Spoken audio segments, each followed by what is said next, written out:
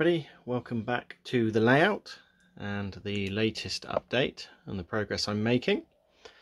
So I've made a start on some buildings for the layout. The Wolfers Pier Terminal building there, I've kit bashed that to make two into one, so a left wall and a right wall joined together. So the back side of that building is just made of plaster up tubing. Still need to sort the roof out on that and the lighting, so that's work in progress. DPM City Cab Company, again that needs some lights fitting to it, but that's pretty much complete. Looking at a few buildings for the backdrop. Nothing up that end of the layout. The other things I've been up to, the tractors, I painted the wheel rims of those silver, the exhaust silver, and the seats black, just to make them look a little bit more like the old International or McCormick Farmall. I'm assuming that's what they were based on, but they were just plain red, so I've painted those just to make them look a little bit more realistic.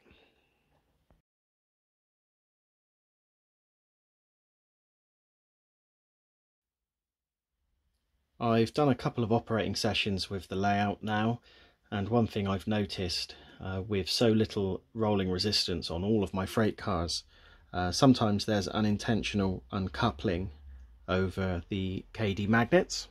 So what I've done is, with a very small piece of self-adhesive foam, I've cut and stuck it to the underframe of the car, so it just rubs on one axle, just to give it a little bit of rolling resistance, so the couplers stay taut when they're being pulled over a magnet.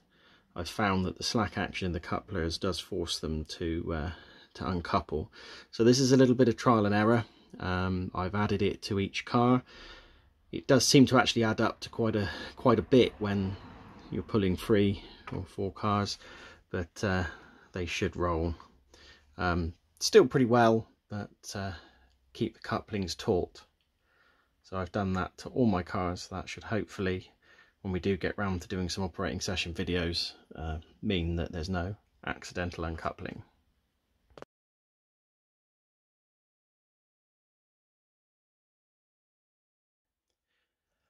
On placing the pier terminal building on the layout and having a look at it, I'm not very happy with the track going into the side of the building, one edge. I'd much prefer it to go into the centre of the pier terminal. There's not really much I can do with the current track to actually get that into the centre of the pier terminal without it being a really acute angle, and I wouldn't be very happy with that. So what I have purchased is a Y point.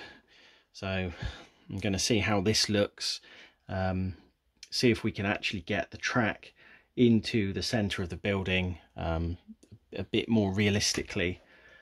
Like I said, I don't like it going in the side. That was a compromise that I thought I was going to have to make on looking at the space that I've got and the length of track.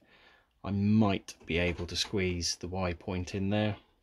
There's only one way to find out, but I think it would look an awful lot better if I had trucks going in the side and then the freight cars going straight down the centre of the building. Right, I've swapped the normal short left-hand turnout for a short Y, added a new piece of flexi track going into the pier terminal. So I will just propel 3 40-foot cars up into there to see how much length I need, and then to artificially shorten this length of track. Part of an Inglenook plan is that you have space for 5 cars, space for 3 cars, space for 3 cars, is to put some box cars like I've got in the terminal already have those in place to shorten that length of track. So despite there being plenty of length in that siding going all the way into the terminal, we'll just assume that there are some cars that can't be moved until they're unloaded, and we'll see how this works. And obviously you need to make sure that the locomotive is quite happy negotiating such a short radius turnout. I'll report back with what I find. 3 40-foot cars fit there quite happily. The flat car is longer than 40 foot, so I've got to be mindful of that. But what we can possibly do is delete this track here and replace it with the track that I've just fitted. Quite happy with that. Does mean more wiring, which after I thought I just completed it, a little bit annoying, but I think I'd certainly be happier with one track going into the terminal straight down the middle, and then possibly moving this track here a little bit closer to the loading dock maybe. So yeah, I think I need to have a little bit of a rejig with the track, but maybe that little short radius wide turnout there will make a bit of a difference to the overall how the layout's going to look. So I'm going to crack the soldering iron back out again. I'm going to need to re-drill some feeder holes for the dropper wires and stuff like that, but I'll be back after.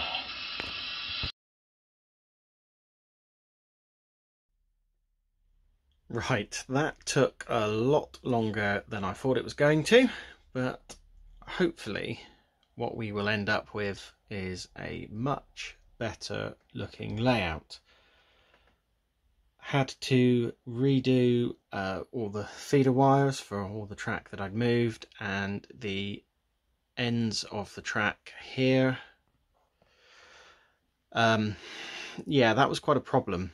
After cutting the track, it slightly moved out of line, so what I was finding was that the rear driving axles of the locomotive were actually derailing going over the baseboard join right at the front there. So a lot of fettling, a lot of moving about of track, but the short radius Y that I've put in there hopefully means that we end up with something that looks a little bit more visually pleasing. The second track there next to the pier terminal, that is going to stay that length for the time being. I may extend it and put some boxcars at the end to block it off.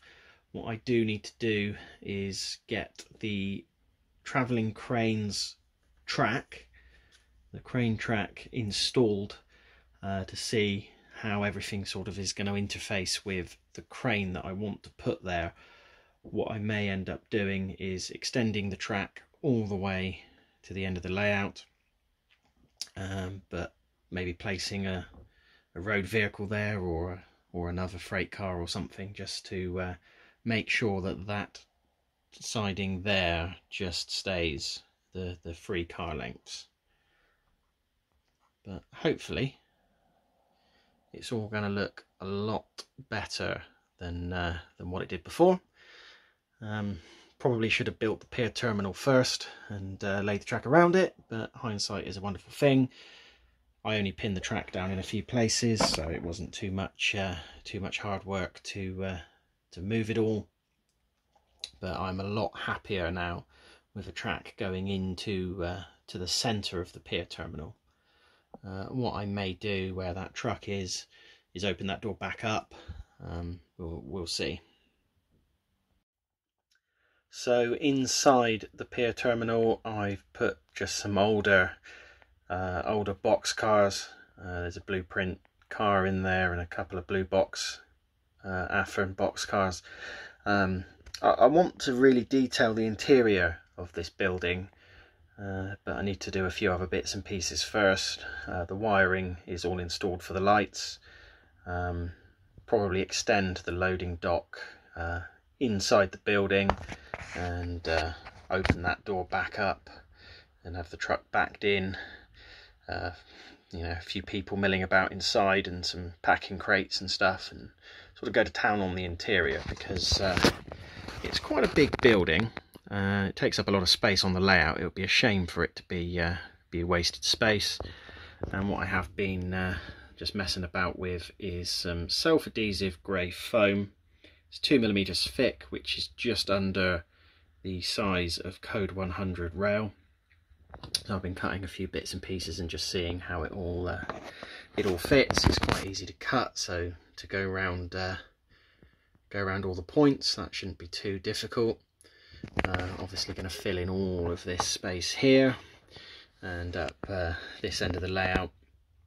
I just need to decide whether I want the track running down the road, make the road really wide, have some sort of full depth buildings at the back, or whether I want the track to the side of the road and make some of these buildings a bit more low relief.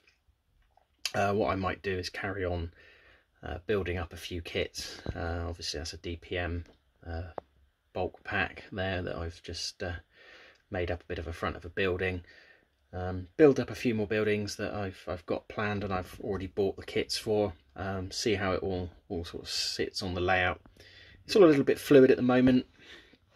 Probably should have planned it a little bit better, but plans change. I mean, look at what I've done with the track. So yeah, we'll see how it goes, but I think that's pretty much all for today, and I'll leave it there, and I'll be back with some more progress. You know, maybe a back scene and a few more buildings. Thanks for watching.